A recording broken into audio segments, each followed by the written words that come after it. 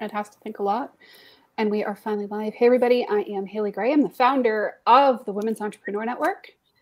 This is my dear friend, Toria Bentley. And tonight, we're going to be talking about why do we choose to do things the hard way? Because I see so many people, not just business owners, people, everybody, who make things so incredibly difficult, so incredibly overcomplicated, overdone, and it's expensive and it's time consuming. And we don't get where we need to be making money in our businesses or in our lives. We just introduce all this extra complication and stress and frustration, anxiety, and all the things. So, well, I agree with that. And as a lawyer, boy, oh boy, have I seen a whole lot of that. But then again, if people could uncomplicate their lives, they wouldn't have been in my office. I think that there's often, let me say this. I have a friend who's very bright and very educated, and everything is always a drama. Everything is always a crisis. Everything is always complicated. And when I look sort of cross-eyed when I'm hearing the story, I get a comment like, well, you just wouldn't understand. And I think that really means that I can't justify the favorite phrase that I have given this person, which is when in danger, when in doubt, run in circles, scream and shout, which is the way so many people approach things. Yeah. Why do we choose to make it more complicated? Well, gee, I'm a very important person. Therefore, things are complex. They have to be complex in order to be worth doing, right? They have to be complex, expensive, difficult to achieve in order for it to be worth it, right? Right. And for me to feel like I'm a better person than someone else, oh, you wouldn't understand. This is above your ability to, I'm special, therefore everything is complex. And I think more about this and I think, well, that's kind of horrible. But I think people do it sometimes knowingly and sometimes not. And I think a self-absorbed narcissistic world often, Velma just said, crisis distracts us from our feelings. Well put. It does. I'll deal with it later. I have, Velma is so right on with something. I had a mother who was in a very, very bad marriage. And she would say things like, well, I'll see the lawyer when I get your brother off to boarding school. And then, well, I've just got to get him to graduation. I got to get him settled in his first year of college. Well, let's get him graduated and he's getting settled in a new job in a new apartment. And so she died instead. And because instead of facing things head on and saying, what can I fix? What can I fix? What do I have control over here? Which is me and definitely not you. What do I have control over? And then how do I go about taking care of it? And if it's complex, then let's make it into bite-sized pieces that we can manage and take care of one bite at a time. People don't usually choose that. Why is that, Haley? Well, I think it's a form of self-sabotage, honestly. It is a very elaborate, very intricate form of self-sabotage. If I make it hard enough and enough steps and difficult enough to achieve, then it'll be worth it when I get there. Then I will have arrived. And I think it's a really interesting thing because you're preventing yourself from ever arriving at that destination in many cases. I see it with people with social media frequently. I see it with people who are, maybe writing copy on a website. I see it sometimes with people when they're like doing a marketing plan.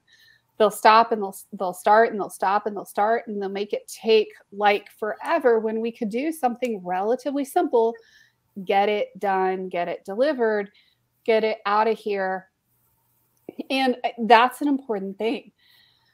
But I think it's just a really interesting form of, we mess with our brains. We're just screwing with our brains. We're messing with our brains. And we're tying ourselves into these little Gumby knots to make things really, really complex and really complicated because, of course, it has to be that way. And, it's interesting how much extra energy we expend. I say we because I've done it too, trying to get things done. And one of the things I've had to start realizing is that I'm a pretty fundamentally lazy person. And a lot of people will. You are so full of it. You are so. But a lot of people will be like, "Oh my gosh, you're one of the most highly productive people I know," and you're telling me, "Yeah, I'm full of it." Right? If I say, right. I am fundamentally a lazy person. No. And I'll tell you why I'm fundamentally lazy. Okay, tell me, and then I'll tell you you're full of it. But go ahead. Yeah, you can tell me I'm full of it, right? But I mean, seriously, I get stuff done enough with my social media. And I get it done, and it's done. It's done enough. I do these lives. I don't go back and do post-production, and I don't do all those things. I go on, I do a live, and I let it go. And I'm going to eventually monetize my YouTube channel. Is it taking me longer? Yes, but done is better than perfect, right? If I'm doing a website for a client, here's the thing is I get it done. I get it done right the first time. I'm working on a website right now that, no joke, I am the 4th developer who's worked on it. And y'all that don't know me super well don't know that I'm a software engineer with 25 years of experience, and my business is doing digital marketing, right? So when we get a really gnarly, nasty website in, a lot of times I'm the one that gets to deal with the gnarly, nasty website because I want to make sure that it's done correctly the first time. And it's kind of both a control thing and I don't feel like dealing with this thing for the next 12 months or however many months and dealing with a frustrated, unhappy client. And Velma, I agree. I like simple and effective. I like getting stuff done, cutting through the nonsense and through the weeds and just hack and slash and make things happen, which means that things aren't always perfect in my world. They're just done. A couple of things. I think you need a new dictionary to look up lazy because you ain't it. Secondly, why sacrifice the good in pursuit of the perfect, which so many people do, and then screw everything up? And the third thing is the shortest distance between 2 points is a straight line. What I hear you saying is I'm opting for the straight line, get it done right. You have standards, get it done right, and move on to the next project. Yeah, absolutely. Lazy. That's just a low threshold for drama. I don't want the nonsense. I want it done right. I want to move on to the next project because I'm bright and I don't want to get bored. So, keep bringing something new in. But I'm going to have to look up the word lazy while we're talking because unless I'm mistaken, you've got some bizarre description. Unwilling to work or use energy. Okay. I will say I am completely unwilling to use excess energy to do anything. And I will say also my kids think I'm the laziest thing ever because I'll make them fetch and carry all my stuff, all my drinks. But seriously. 5-second commercial here. Just everybody, just 5 seconds. Okay. Kids are lazy because their parents do everything for them. So I wouldn't take a kid's description of lazy for anything, just saying. But I think that what you're describing is a fair amount of wisdom, that you have seen what's good, you've seen what's bad. And I have worked with website developers who are in pursuit of the perfect. And what that means is it costs 10 times as much and takes 10 times as long. And never gets developed. It never gets done because it's never perfect. And I had a secretary in my office, and the measuring stick for me was my husband and I went on a 2-week vacation. And I came back and she was still working on the same letter. there's something wrong with you. If you cannot, and you'll see people like that. They're always fidgeting. They're always looking for the right word. They're always, and that's fine if you're a self-employed author and you're a wordsmith and you're trying to get the right turn of phrase. I get all that.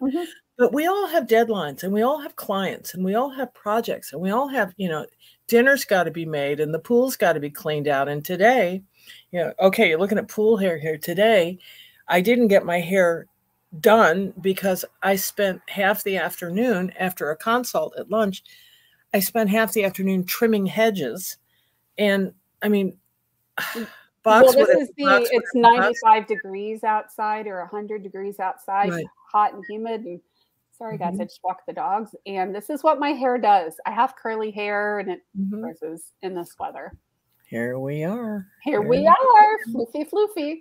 Yep. I feel kind of like the poodle right now. But that's right. Me too. But back to the concept. I think anybody who approaches it the way you and I are talking about it is get the best project done you can and move on. That's an intelligent way of doing business, because otherwise you're going to sell one widget a year and you're not going to be able to feed your kids. So absolutely. And the other thing too is you do have to remember that, that shortest, path between 2 points is a straight line. Now, sometimes it's going to take you some preparation to create that straight line. I may have to pull out dynamite to create the tunnel to get that straight line.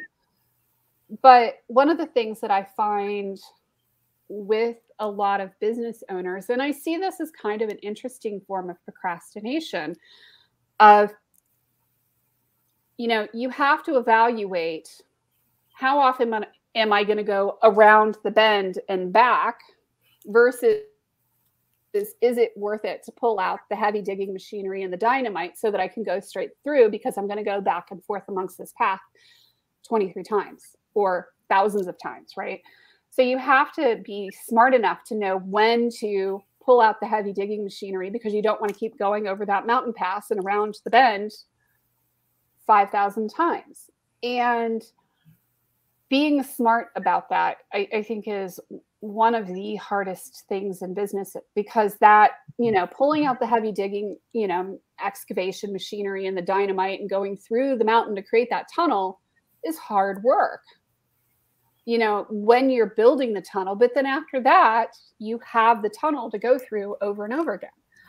And I mean, one example I can think of with this is setting up systems and processes in our businesses.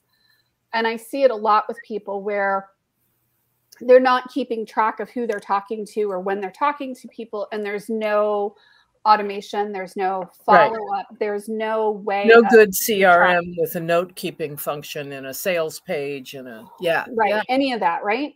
And I mean, we've had these conversations in the past about processes and documenting processes. Well, the first time you put that CRM in place and you document the sales processes, you're going to get blowback from the sales team. Oh boy.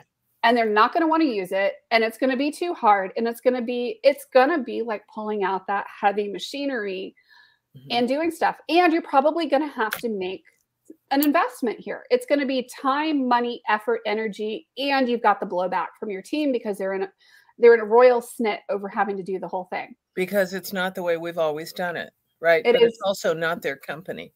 Right. And it's like, this is how we do things, and this is the best use of our money and time, and we have to have an accountable system. And if I get hit by a bus, you've got to be able to go in and see what the last thing we did and where the notes are and where the tools are and where the tunnel is.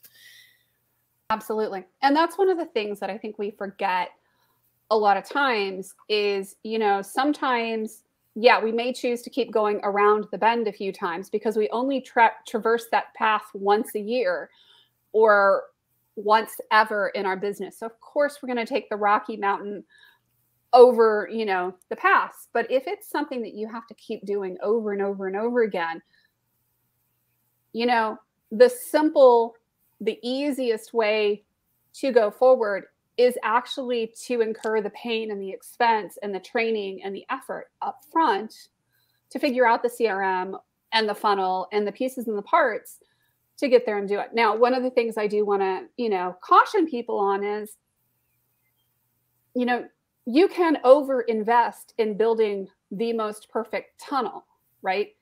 If you can get through the tunnel and it's the right size and, it functions well, then that may be the only tunnel you need. It doesn't have to be my original statement. Don't sacrifice the good. Yeah, it doesn't need to be, 8 lanes wide, right. with, two passes, especially, if you've got this, little dinky, 2-lane road on either side of it. Yeah, don't sacrifice the good for the perfect. Right. And I know that this is a totally ridiculous analogy in some ways. On the other hand, I mean, I see it over and over again where people really do struggle. And I see a lot of business owners who really struggle because they haven't documented the processes and they haven't put the pieces and parts in place in their business. And this is a lot of what I do. So they got to do it over and over and over again. And it's a waste of time and money and talent. Absolutely. Right. Right. But I also liked the turn of phrase, go around the bend, because that's what's going to happen to us if we don't have some order and some processes in place. Well, and the other thing too that you have to remember is that the amount of time it takes you to go, across and around and over the mountain is what you're having to do every single time you're doing that with a client, right? Oh, I'm having to recreate the path and, pull out the machete and, knock down all the weeds every single time I go back and forth between a client. That gets really cost prohibitive and really, really expensive. If you're having to reinvent the path and you're having to find the path again, it can be really painful. And this points to where sometimes it's good to delegate to someone else when it's their zone of genius. Yeah. Hiring the right person to get the right bits and pieces in your business, and hiring the right expert can be transformational in getting processes in place. Absolutely. And another way, and maybe we're saying the same thing, but something that I think about, because I'm real type A, and that's just the way a lot of entrepreneurs are. I'm wound tight, and I know what I like, know what I don't like, go, whatever. Did that, albeit I'm retired. But I think, and with who I am, I'm a very big picture oriented person. I have paid people in my career to be the extreme detailed person, to make sure that that paper is filed. And I think there's room for both. I don't think one is better than the other. I think you need both. I think you need to have people with vision and the idea and the guts to pursue it. And then you need people who will take care of the details and make sure the stamps on the envelope. And that the envelope is actually addressed every single time it goes out, right? Right. And it's even things like, okay, is your invoicing going out on time every time? Do you have Mark in the back who's sending out invoice reminders or whatever? And yeah, you can't have kind of one without the other, but it's definitely a process of defining what is your easy and what is your hard, and being smart about where you're making your investments and asking yourself the question, am I making this unnecessarily difficult? Am I making this unnecessarily hard on myself? And a lot of times I get people who come to me, honestly, to do websites. And I'm the fourth person who's worked on the website because they've made it unnecessarily difficult on themselves because they've tried to be cheap. And they don't understand that sometimes, I've hired somebody that was cheap, and then I hired somebody to fix it. And then I hired somebody to tweak it. And then I hired somebody to bolt something onto it. And then it gets to me. And this is where the buck stops, right? And this is where I say I'm kind of lazy, because I'm like, okay, we're going to stop with the crap. And, we're going to go back and figure out what the heck this thing is supposed to do, this website, this SEO, this ad campaign, all of it. Because believe it or not, I won't just do ad campaigns for anybody. And, go go back and figure out, is this going to even have the potential to work in the first place? And does it meet our requirements? And go from there. And sometimes it's like taking multiple clicks out of an e-commerce site. This is a night of cliches. And you bring up a point that has crossed my mind 1,000 times of late, and I don't want to get into the particulars. The concept of being penny wise and pound foolish. Oh, well, if I do it this way, it will save me, 25%. Yeah, but it won't be right, and you'll need somebody to fix it, and you're going to have to go to somebody else. And by the time it's over with, you've invested fortunes. And I have back, and that was one comment. Here's my not just fortunes, but years of elapsed time to try to get it. Exactly. And the lost business, because you can't get the blinking thing to market. And if you guys think I'm picking on any one person, know that Vicki and I are not picking on any one person. We have like long shared connections and many conversations about this. Like years of conversations. Years of conversations about, oh my gosh, you can't get the blinking thing to market, so you can't sell it. And yeah. And when yesterday's gone, you're not going to get that money back. No, and you're not going to get your time back. The quickest way to get something done is to give it to a lazy person. And she says, should we really give it to a simplify person? Yeah, absolutely. Simplify it as quickly as you can.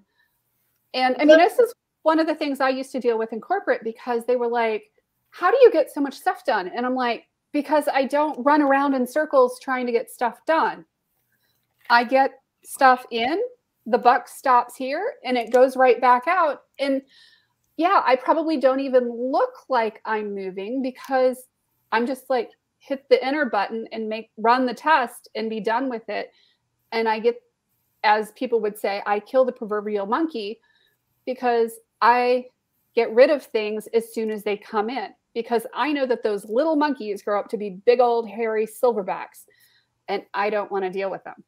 And it's just a phrase that I've heard from somebody else, but it's like, you got rid of stuff as quickly as you can. Yeah. So my husband always had a clean desk. At the end of the day, his desk was spotless. He took care of things. If it wasn't finished, it was in a file with a note of exactly what needed to be done at 7 the next morning.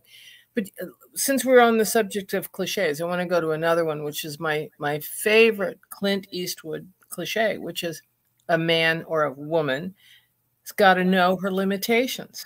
Absolutely. And if this isn't your gig, then you hire someone. And back to, this isn't about you out there, but this is about someone in particular who I know well, who has worked 80 hours a week for 30 years. Ouch. Has saved every dime, has never gone on vacation, has never bought a nice car, has, okay, you're getting the picture. And the goal was, I want to save money and retire. I want to save money and retire. Well, in the process of all this working, you really didn't get to know your family, and you never spend any time with your wife. Oh, okay.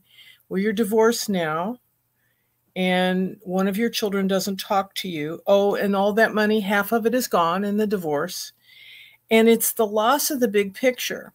And this person's very good at detail. And this is the person you go to when you need a problem solved. But even now, to get the concept across, do you know what this has cost you? It's still 80-hour weeks. Oh, I really don't want to hire another person. It's going to cost me, blah, blah. And I think people shoot themselves in the foot. We do. And I think some of it is guilt. You know, it's my job to provide. It's my job to work hard. It's, all that stuff. Well, and the other thing that happens too, and I'm going to throw this out as a devil's advocate, as somebody who has a team and who has hired people in the past, I've been burnt. Oh. Me too. burned big time, right? So there is definitely a point where you're like, bleep this. I'm going to just do it myself so I don't have to deal with bleepity, bleepity, bleep incompetent people. And sure, I may have to work more hours, but at least my clients aren't getting screwed. And at least I'm not getting screwed paying bills for people who didn't actually do the work that I paid them to do in the first place. And then I had to go back and pay for it 3 times or do it. Got to invest in Absolutely. people. You have to. And maybe your business, not you, Haley, but Sally Sue out there, Billy Bob, maybe your business isn't at a place where you can hire someone. But even if it's not a peer, if it's a support person, you have to invest in doing this intelligently. And if you're just, for those of you old enough to remember the Ed Sullivan Show and this Italian troupe that came on, and they had long sticks and they were just spinning plates on the sticks until they would pass the sticks around, and eventually, you know, you throw up another stick and another person, you ran out of hands, you ran out of sticks, and everything came crashing down. You can only manage spinning plates for so long. And then you either drink yourself to death, or you end up in a psych unit, or you end up divorced, or you end up with your kids not talking to you. And a lot of really successful, especially men, a lot of really successful men I've known in my lifetime, and I'm older than perhaps a lot of our audience.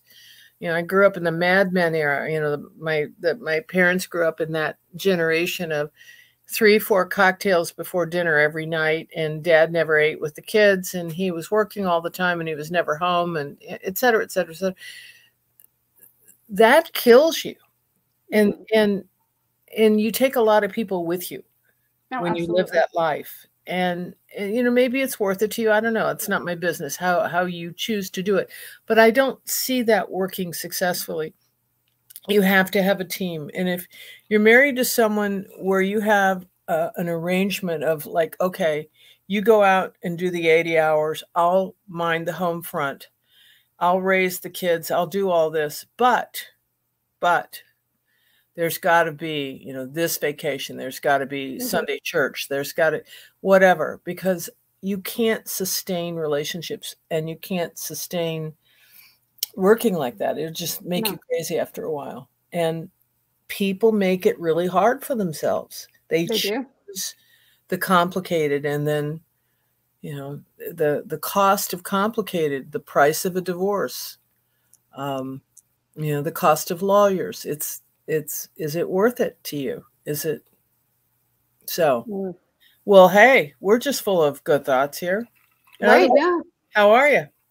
Well, and that's part of the making it overly complicated piece, right? You know, that's the price of overdoing it and not simplifying. And, you know, that can be your health. I know that I got an ultimatum from a doctor a few years ago about you either have weight loss surgery, and that for me was a wake-up call, or you're going to die.